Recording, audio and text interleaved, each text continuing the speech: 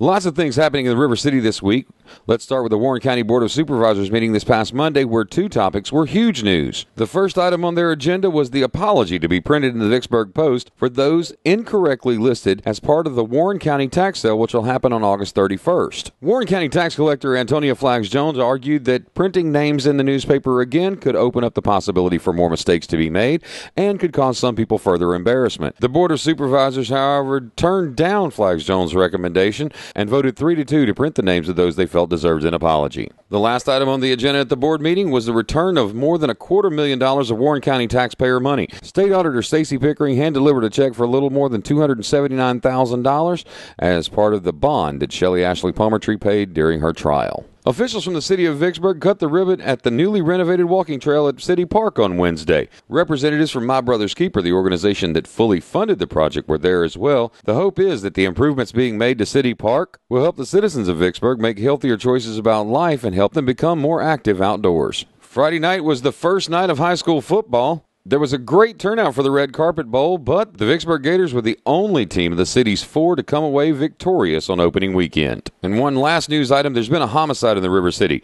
41-year-old Mac Vaughn is dead from stab wounds he sustained in a physical altercation early Saturday morning. Vicksburg police have arrested 50-year-old Bernard Brown in connection with the case.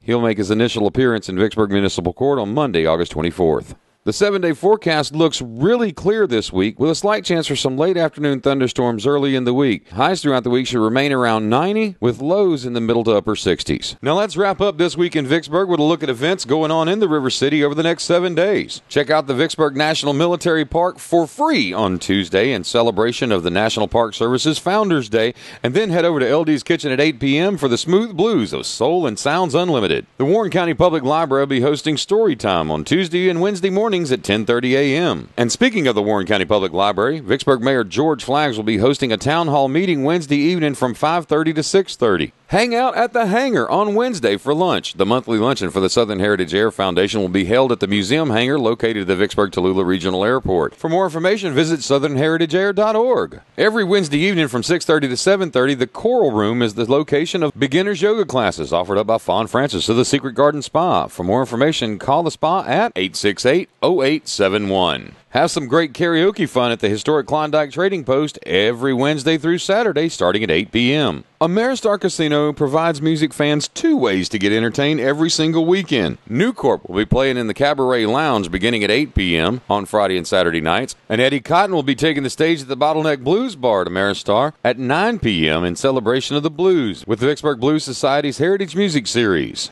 Diamond Jacks will play home to the Electric News on Friday and Saturday nights. Beechwood Restaurant and Lounge will light up Saturday night when the Jason Miller Band takes their stage. The second weekend of the Governor's Cup baseball tournament happens Friday through Sunday at Halls Ferry Park. The Mississippi River Nature Weekend at Terra Wildlife happens this weekend. Visit terrawildlife.com or call 601-279-4261. The stage at the Southern Cultural Heritage Foundation will light up on Saturday beginning at 6 p.m.